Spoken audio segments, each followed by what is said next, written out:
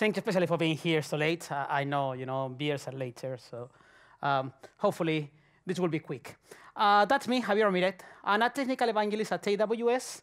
That means that I speak to technical audiences about what's possible using cloud services. But today, I'm going to be speaking not only about what you can do with AWS, but also about open source face recognition, a bit about the science or the algorithms behind face recognition. So hopefully, it will be interesting. And I have a few demos, and hopefully, they will not break. And that should be even better. That's me on Twitter, SuperCo9. If demos break, it's a good moment to take pictures of me crying. So that's still quite interesting. And I'm going to be speaking about facial recognition over real-time video with the bonus of serverless, but that's just a different thing. So I don't know, but if you're like me, when you were growing up, or maybe getting older, not maybe growing up, but when you were growing up, you saw movies about the future. For me, the future was like speaking to my watch or those things. That was like super cool.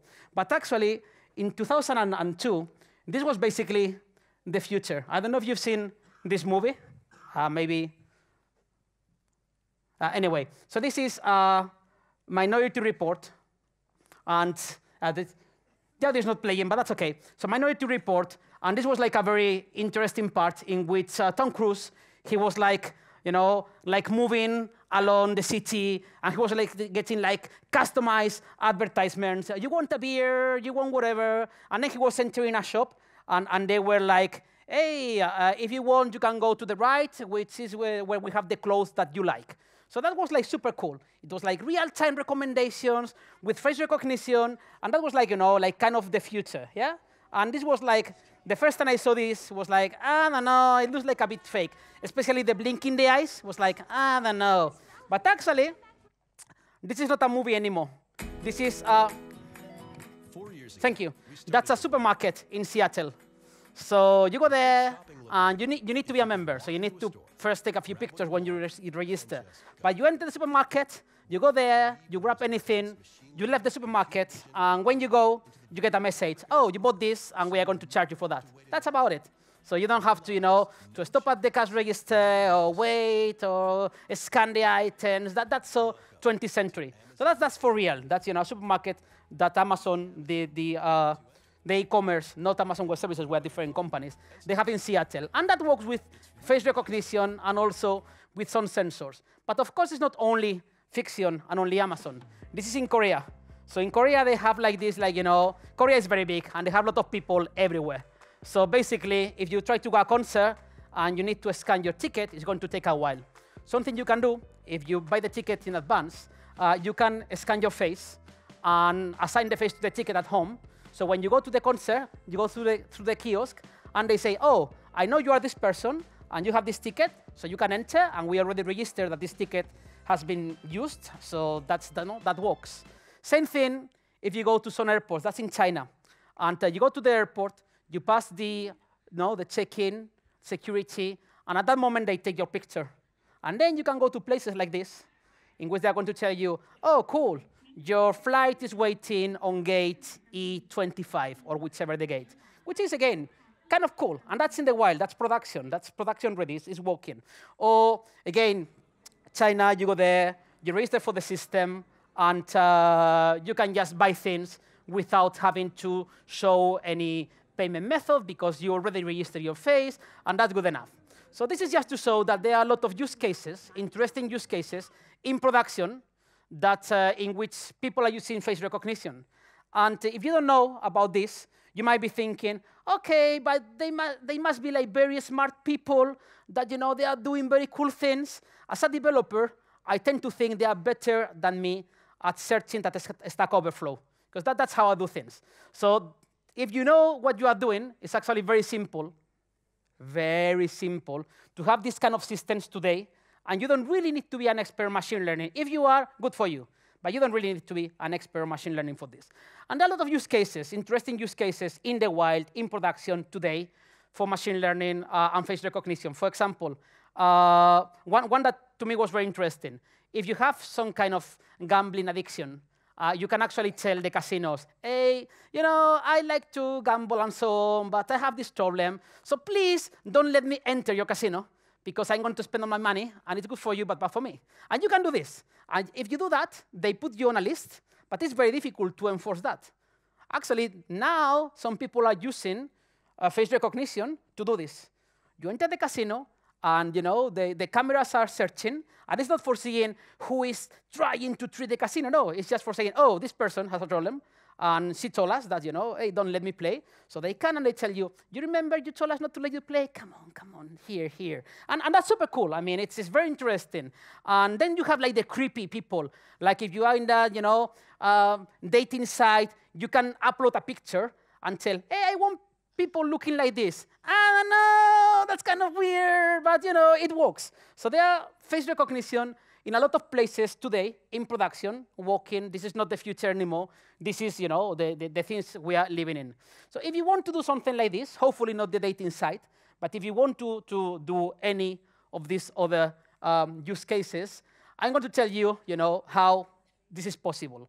So the thing is, it sounds kind of cool, at least to me, that you can do face recognition in real time and serverless, but you have only 3 problems. First, the video processing. Second, the face recognition. And then doing the serverless. And it's kind of interesting. That's what I'm going to be talking about today, how you can use different things to actually make a system, working system, in which you have real-time video recognition without having to manage any servers. And the first issue I'm going to talk about is facial recognition. And I don't know you, but if someone asked me a few years ago, hey, I want you to do something to detect faces in a picture, I don't know you, but I would have said, this is a hard problem. And it's actually hard. And if you tell someone which is not in software, they might be thinking, it's actually very simple. I don't know, that's a face. It's basic human thing. Yeah, you see a face, you know who that person is. But actually, if you try to process images, it can be, as you all know, quite intensive in processing. It's not an easy problem to work with. So how we can do face detection, face recognition using software available today? Well, the first thing is differentiating between face detection and face recognition. So face detection is very easy. I take a picture and I tell the system, tell me if there's like any human, any face in the audience. And the system will say, yeah, approximately, I don't know, 25 people. I was expecting more people, but like 40 people or something, but I don't know who they are. But that's, that's the first thing. If we are talking about recognition, it will be actually telling the system, given these 2 images, or this image database and this picture, tell me if the person of interest is on the database. So there are 2 different problems, but in order to solve the second, first we need to go for the first one. First, we need to understand if we have any face in the picture, and after that, we are going to see if we can recognize who is in the picture. You're still with me here, yeah? Cool. So the first problem, face detection, is actually simple enough. So if you want to do face detection, there are a lot of algorithms that have been used through the years to do these kind of things. They can be more or less sophisticated, but in the end, they are quite similar. And some of the simple ones, actually, some of the simplistic ones, are very simple. There is one, I will do a demo. It's called Hard Cascade. And in that one, basically, what we are thinking is, wait. I know this is a hard problem, but I already know that a face is usually, it's something with 2 eyes, and a nose in the middle, and a mouth, and that's kind of a face. Maybe not for everybody. Some people will be like, but I don't have 2 eyes. That's okay, I get it. But for most people, that should be good enough. And actually, we know that the shadows around the eyes are a different shade than the rest of the face, and so on and so forth. So a lot of systems, Hard Cascade, for example, what they do is like a quite simplistic algorithm in which we train a system to detect those kind of patterns, just to detect if we can find something which is like kind of a square, and the shades are slightly different, and then something vertical in between, and then something else. So something that looks approximately like, like a face. So basically, we pixelate the image quite a lot, and we're trying to find the boxes matching that pattern. And that's simple enough, but it works. If you want to get fancier, you can do things like, DNS, so we can have like deep neural network to detect faces. It also works, but with simple methods, actually finding faces is easy enough. There are some slightly more sophisticated algorithms, and some that are not really sophisticated, but they work kind of. The skin color It's like, yeah, it's sensitive because, different people, different skin colors, I get that. But if you train a system with different shades of skin, then looking at the proportion of how much skin you can see, it can try and detect if there's a human in the image. So the first problem, kind of simple enough. The second one, I'll tell you later, slightly more difficult. So if you want to do a face detection system yourself, and if you want to do it from scratch, because you are in big things Spain, so you really like to spend time doing something that has been already done. I don't know. But if you want to do this from scratch, you can actually do it. Just take a few thousands, probably several thousand images, normalize them, choose the model you want to use for this, hard cascade, or whatever you want to use, train the system, and that's it. You have a model that is working. And if you want to find some face data sets for playing, there are plenty of them. All the major players, Microsoft, Google, Facebook, a lot of universities, they have released data sets with faces that some of them are pre-labeled, so you can play with them. And it's like, you can train your systems with that. Or you can try to do that in a bit easier way. So I'm going to show you the first face detection thing. I'm going to be using an open source library. Are you familiar with OpenCV? OpenCV is a Python library to work with anything with images, not only for face detection. It can be used for anything else. But it's actually simple enough. So I'm going to start a Jupyter notebook. Jupyter. Typing is not easy. Cool. OK, so I have here one example of face detection using OpenCV. And that's all the code you need. Actually, we have a lot of code here. We don't need that many code for this. So the first thing is you import the library. It works and has some models already. Then I will tell you more about this function in a second. And then here we are doing two things. I'm going to be loading the model, the data, of the hard cascade model, the one I told you that models a face based on the distance between the eyes and the color shade around the eyes and the nose and so on. So I'm going to be using this model with this algorithm with two models. One, the one for detecting a face in general, and another one for a face with glasses, because I wear glasses and make things slightly different. So I'm going to be loading this. So I just point the system to my XML with the model coordinates. I start the webcam. This will start. And then I'm just calling this function. This function has a lot of things. The first thing is I need to normalize the image. Because when I was training the model, when this model was trained, the hard cascade, it was trained with images that were grayscale. So I need to convert to grayscale, because otherwise the model is not going to detect very well. So I need to first convert to grayscale. And once I have that, all I'm doing here is just saying, detect as many faces as you can on the video. And for each face, I'm just going to be drawing a square around. But that's all I'm doing. So here, this started. And it's saying, oh, it looks like a face. OK, not really perfect, but you get the idea, yeah? It's like, oh, this looks like a face. Yeah, kind of. I don't know. Maybe the light, maybe not. And if I point this to my image on the video, it also, can you see there? It says like a lot of faces here. It's all, but that's the thing. So it's pretty simple. It's like, it seems there's a human. And it's very easy to trick this system. Actually, very often, if I point this to my T-shirt, it's going to be trying to find things where they are known. But you get the idea, yeah?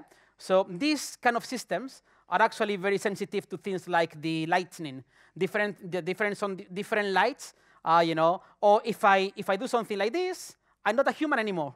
Because it's like, oh, where are the eyes? Where is the nose? I don't know. So these systems are very cool for working with faces which are looking, forward, and with the light, which is like, not really many shades, not many contrasts, but they work. So OpenCV is used very often in places like industrial environments, not really for face recognition, but for doing quality control using video. Because in those environments, you have like a very controlled set in which you can actually control the lighting, you can actually control many things. But as you can see, if you have the libraries and the models, it's pretty simple. So this is just with open source, and you can just restart. And you can just do that, and it works out of the box, nothing to do. OK, we are good to go. Oh, I didn't want to do that. That's OK. Hopefully, it will disappear. Cool. So this is if you want to do just something open source, simple enough. There is another way to do face detection, which is slightly easier, which is just calling an API. So if you're using AWS, we have a service called Recognition. I'll tell you a bit more about Recognition in a moment. But with Recognition, you can actually call an API and say, this is my image. Tell me if you can find any face. And it will tell me things about the face. It will tell me things like, this is where you have the, I don't know, the tip of the nose. This is the left corner of the eye, the right corner of the eye. This is like, the left part of the upper lip, blah, blah, blah, blah. And with that, you can do interesting things. Once you have a face and the coordinates, you can make a simple application to put, I don't know, hats or mustache on top of the people. And it's like, I don't know, that sounds like a pretty stupid application. Yeah, that's a Snapchat, and it makes billions on people just putting hats and things on top of, and glasses on top of the image. So, you can actually do that in a very simple way. But, oh, sorry. Oh, you cannot see it. On my screen, I have something saying I don't have any updates to do. So that's one thing. But we are going to do something slightly a bit better. Because I told you face detection is easy enough. But face recognition is where the things get more interesting. It's like, OK, how can I go from I know there is a face somewhere here to I know who this person is? And yes, unfortunately, right now, you still need to tell the system beforehand the people you want to look after. I have a friend here in the audience. He was telling me, but if I had to tell you before the people that are in the system, that's tricky. OK, it's not that smart. But the thing is, how you do face recognition. The first thing we do is we find the face itself. And then we take that square with the face. Because applying any kind of algorithm on a small part of the image is much easier than applying to the whole image. Second thing is all the algorithms, and there are plenty, they try to do the same thing. They try to convert that image into some vector that conveys as much information as possible of a face. So the first algorithms, eigenfaces, which has been around forever, it tries to do this in a more traditional way. New algorithms like the OpenFace, which is based actually on Google algorithms, but it's open source. They do this with neural networks. But in the end, all of them, what they try to do is try to find the things, the landmarks of the face, the eyebrows, the eyes, the nose, and they put a vector. So hopefully, if I have my face in one picture and that vector, and I have several images of my face, the vector will be always the same, because the relative position and shape of my main features, the landmarks of the face, they are always the same. So basically, all the algorithms try to do the reduction to a vector. And once I have the vector, then I can try to do something interesting. The cool thing about neural networks, for example, OpenFace, is that they can actually reduce the vector for any face to around 128 bytes. So with 128 bytes, I can have a very small vector to represent any face. And that's important, because all the algorithms, they will need more space to represent the information of a face. And if you have more space and you have tens of thousands of faces, it's going to be slower to train and to detect. So the cool thing about neural networks, since they take into combination all the convolutions, they can actually reduce to a smaller shape, which is really the innovation that we have seen with neural networks lately. Once you have the faces reduced to a vector, we are talking about a classification problem, a very simple classification problem. I know this vector is this person. This vector is the same person. This vector is this other person. So once you have the vectors, it's just classification. And you can do classification with anything. In this case, you can actually use SVN, you can use XGBoost, you could use a deep neural network to do classification. But once you have the reduction to the vector, you can classify in a very simple way. That sounds kind of easy enough. I don't know. And you could actually try and do that yourself. But what I'm going to tell you is like how you can do this without needing to use this model yourself. But if you want to, OpenFace is open source. You can use it. You have OpenFace for the model. You have the face data set, so you could play with that, and you could get good results. But I don't have the time for that. I want to do something a bit more interesting. So I'm going to do a small demo. Sorry, a small demo of recognition for face detection. Let me just for a second, where I have this. Recognition. Cool. So, this is the one I told you at the beginning, that you can just, here, just get the different landmarks of one face, which is not that interesting. But I'm going to go to this one, which is the one I want to show you. So here with recognition, I can upload 2 pictures. So here I'm going to be uploading, let me see where I have this. Here it is. So this will be, that's an image of a conference in which I spoke a few months ago.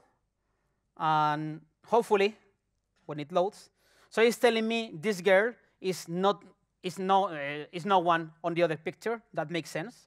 So I'm going to upload a picture of myself with the Queen of England. I was getting British citizenship. So as you can see there, it's telling me, OK, it looks that in these 2 pictures, this person and this person is the same. I'm 99.4 sure that they are the same person, which is true. I mean, it's me. And we recommend, by the way, never go below 99%. And in some cases, don't go below 99.5%, depending what you are doing. But in this case, the system is telling me, this seems to be you, and you are not this, you are not this, you are not this, and thankfully, I'm not that person. So, it's like, OK, it works. But I'm going to do something slightly more interesting. This is a picture of me and my school friends 37 years ago. Humans, can you recognize me in this picture? Who would you say I am? A machine is about to beat you. Who am I in the picture? Any takers? Even my friends. Any takers over there? No? And you know me for years. Who is me in the picture? You don't know. You don't know. Of course you don't know. I mean, I would have said this one because it has a bear. So it's like, hey, it's too tall. I know. But for the face, it might be me. But it's not me. It's not me. So yeah. No one? Cool. That's OK. Let's see if recognition can tell me. So if it knows who is me, I should have here, when I upload the picture, a result telling me I am 90-something percent sure that this is you. 37 years ago. Let me see. Let's see if this is working. Let's see if we have to be scared or not. So, come on, come on. Say it's me. Say something. Oh, what happened? It's like, oh no. Yeah, sad, yeah? But let's look at the JSON, because this is not a marketing event. This is a technical event. So let's look at the JSON, and let's see what's happened here. It's telling me first, it's saying, well, I'm pretty sure it was a face in the first picture. That's cool. There was a face in the first picture. Then, for the first face that I told you, you are not that person, I was 53% sure that you could be that person, but I wasn't sure. It was only 53%. For the second face, it's actually telling me it's only 28%, and the third one is 27%. And yes, this guy here with the dreamy eyes and the petete sweater, that's me. That's me. It's only 58% sure, but it's much more sure than about the others, which is like, not too bad. Yeah, yeah? So that's kind of the thing. 37 years ago, and we could argue, I look slightly different now. I mean, my eyes are closed. I don't know wearing glasses. I don't know. Yeah, I need a haircut in both pictures. That's for real. But other than that, the similarity is like, I don't know. So that's what we're talking about. You can implement these things actually just with an API call today, which is kind of interesting.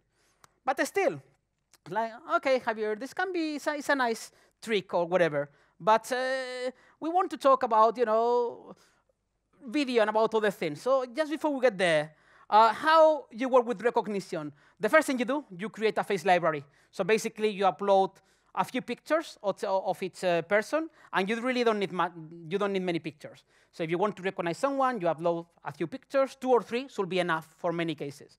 So you upload a few pictures of one individual, and you label the pictures. This picture is this person. This is this person. So you put an ID, a name, whatever you want to put there. And then you ask recognition, can you recognize anyone in this picture? And that's how it works. But what if we want to do this over real-time video, which is what I wanted to demo today? So for real-time video, because we want to do like a movie, like you want to track Will Smith going into the underground, and the suspect is I don't know where. So you need to have like a lot of video cameras and so on. So basically, the thing with real-time video is like you are going to have CCTV, several cameras somewhere.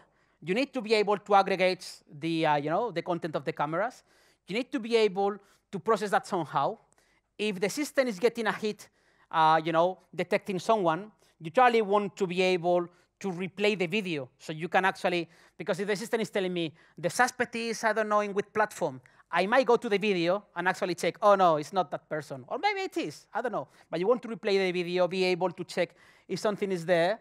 And you want to do that in different devices. So trying to do that, it might be already, it's not especially difficult, but you probably don't have the in-house knowledge to work with a streaming video and to do those things, and where you store the video and how you replay. So the good news is there is one service we have, which is Kinesis Video Streams, which is specialized on this kind of thing. It's specialized on getting video feeds from different places if you want to do analytics. In this case, we're going to apply it to machine learning, but it will be for anything. Actually, it works not only with video, it also works with audio and with radar. But anything that you have a signal and you want to do real-time analytics, you can use video streams for that, and it works, and it's fully serverless. So the cool thing about video streams and recognition is that they are very well integrated.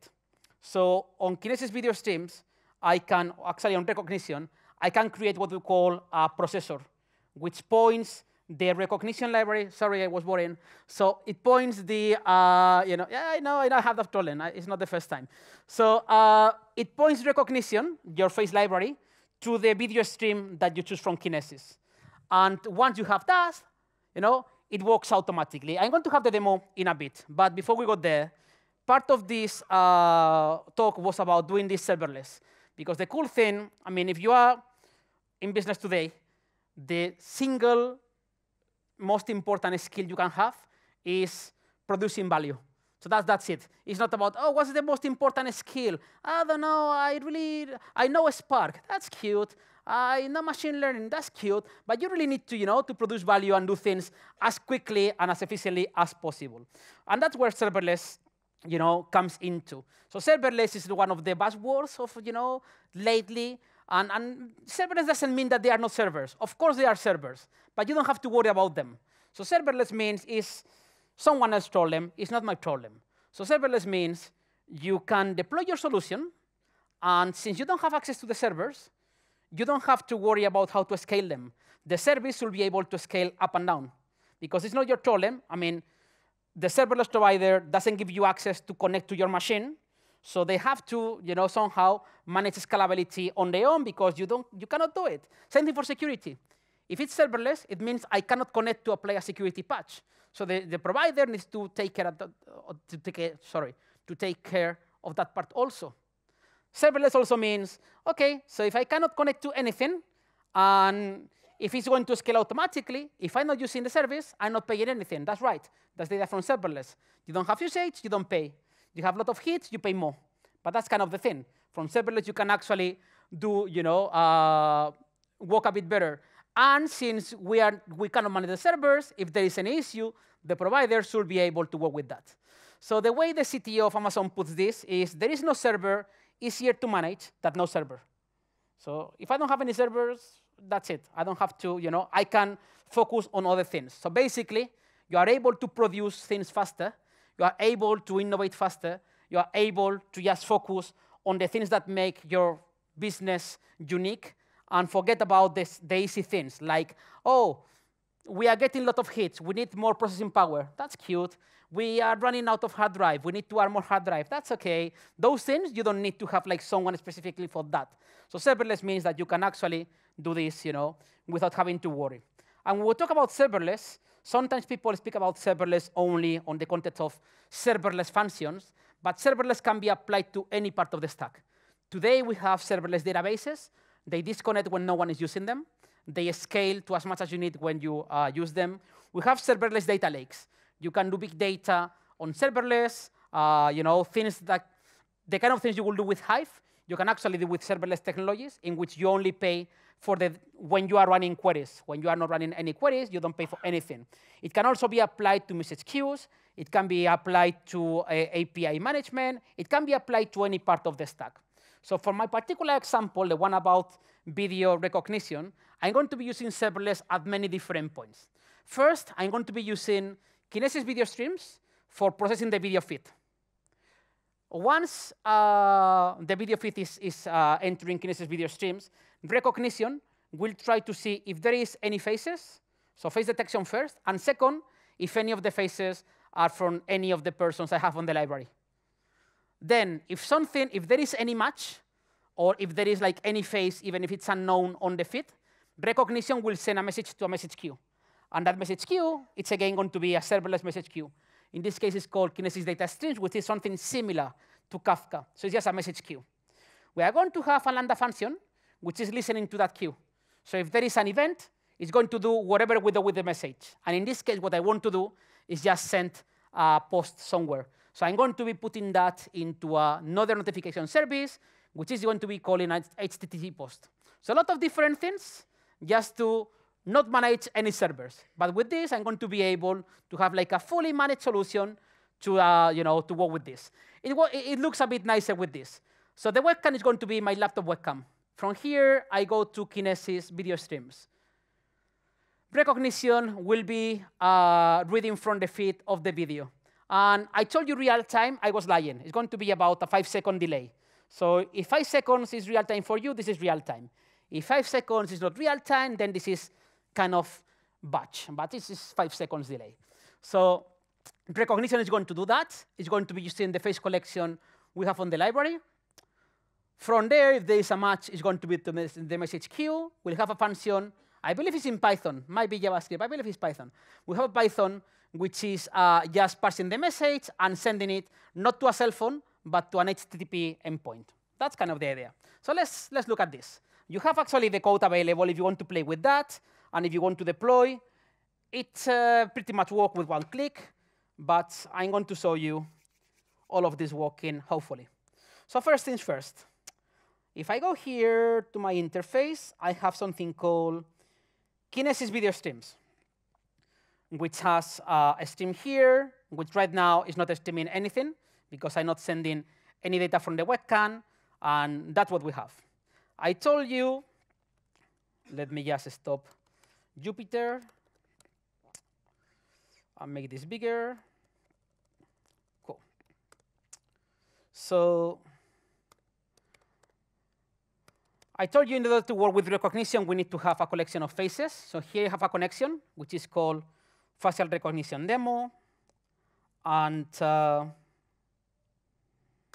if I want to see, I'm not typing OK, that's OK, list. OK, so here I can see these are the faces that I have indexed. So basically, I can see I have only 3 images on my library, and the 3 images are of myself. The first image is me, and the system is 99% sure that it was me on that picture. The second picture is, so this is the first one, yeah, and the label is Javier. The second one is again me, and the label is again Javier. And in this case, the system was 100% sure it was me when I upload the picture. And the third picture, it's again Javier, 100% match. I have only 3 images. And with 3 images, I'm going to see if when I move around the video, this works. And actually, I took these pictures a long time ago, a few months ago, and it should work. So I have this, and I told you also I need to have something called, it was there, the stream processors. So I have here an stream processor, which is a stop. So I'm going to start it. Start. OK. If I describe now the stream processor, it will tell me this is already started. So now all the infrastructure will be there for me to send the feed. What will happen is, so I have Kinesis video streams, I have the stream processor. If there is a match, what will happen, I still didn't start the webcam, and I'm still not sending anything. But just for you to see the whole picture, all the pieces. If there is any match, we have something called data streams, which is similar to Kafka, a message queue, in which you can see for the last hour, I've been doing some tests to make sure this was working. So it will be just sending messages to a message queue. And from this message queue, I have a very simple Python function, serverless. On serverless functions, you pay only for how many milliseconds a function has been executing. So here I have a function which I can see is reading from the Kinesis data stream. And this is the code. It's just very easy. Yeah, this is actually JavaScript. So it's very easy code. Everything I'm doing here is like, if I'm getting any hit, I will be getting a JSON with the content of the hit. So I'm just getting the image from the content from the JSON, sorry. And I have on the JSON 2 objects, the matched faces and the faces that I recognize, but I don't know who they are. So I'm going to be putting that, I'm going to be just counting. I'm going to be, I have here just for each face I know, I'm going to say who is. And for each face I don't know, I'm going to see it was not this person. I send this to a message queue. And again, this is a bit more complex than it should, but it's just for you to see that there are many things you can do with serverless. And here I can see that this message queue is going to be sending data to some HTTP endpoint, which is, let me just copy this. So I have this endpoint here, which right now is not getting any data. Oh, I'm going to delete the history because this was from the demos. So I have this endpoint, and right now we are not sending any data because I didn't start the camera. That's kind of the idea. But those are all the pieces. Okay, no servers, no anything, just code and things that talk to each other. So now I'm going to start the camera. So this is starting, and now we start sending data. And right now there is no one here, so it's not going to say anything. But if I put myself here, and if I go to Kinesis video streams again, where I have it, Kinesis video streams, where are you? Here. If I go to my stream, first thing is I should see here data already. The image should, OK. So this is the image with a little delay, but that's basically the image. So this is what and of course I could go back and forward, as you can see here. So I can play with the stream and move back and forward, and this is just me collecting the video. The interesting bit is that if everything goes well, I should be getting here hits telling me, I'm 100% sure this is Javier. And then we can do things like, let me see if this works. If I point this to you, let me see for a second. So this is with some delay, but hopefully after a bit, actually with a lot of delay now, it looks like 30 seconds, not 5. But anyway, what can I say? But hopefully after a little bit, it will catch up. I don't know if it's oh yeah. And we'll see with the light if it can detect something, but I'm not sure. So let me see if I go to the other tab, which is tricky to do.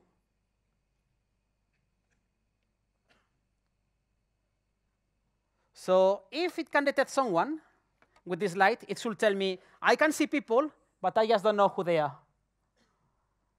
Come on, detect someone.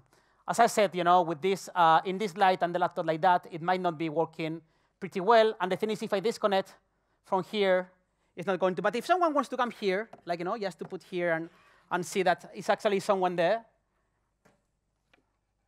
Oops. If I put myself here back on the video, it will say, oh, yeah.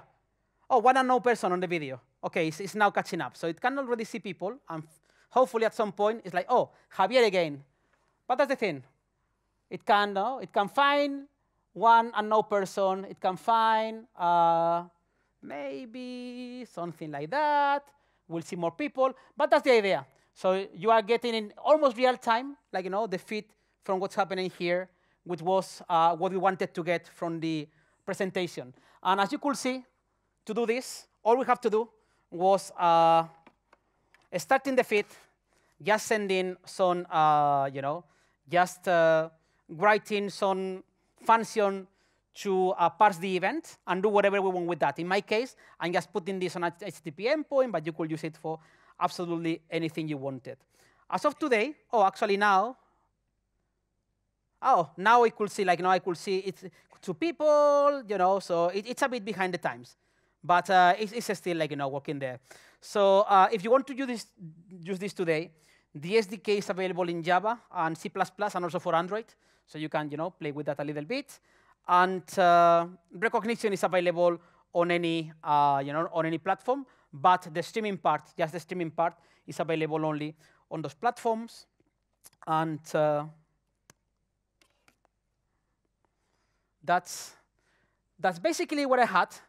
What I wanted to leave you with is, if you don't know that this is possible, and you can actually implement that in a very simple way on your application without having to really understand machine learning, without really having to manage any servers, you might be thinking that this is the future. But actually, in the meantime, other people are using this already for interesting use cases.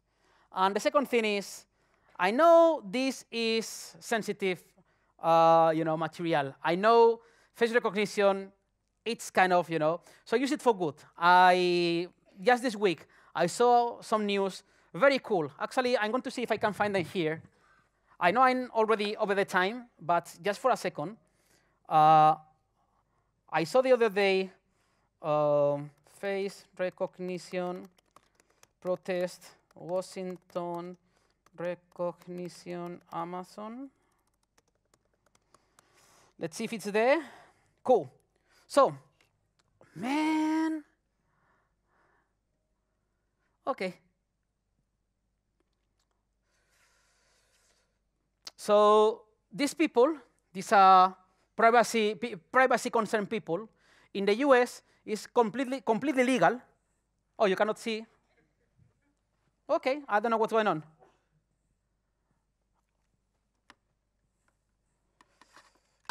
Anyway, I will tell you. If you cannot see, I'm going just to disconnect and connect again. Cool. I don't know what's going on there, but I just searched on the internet something. It's basic skills. You just Google and you get results. So yeah.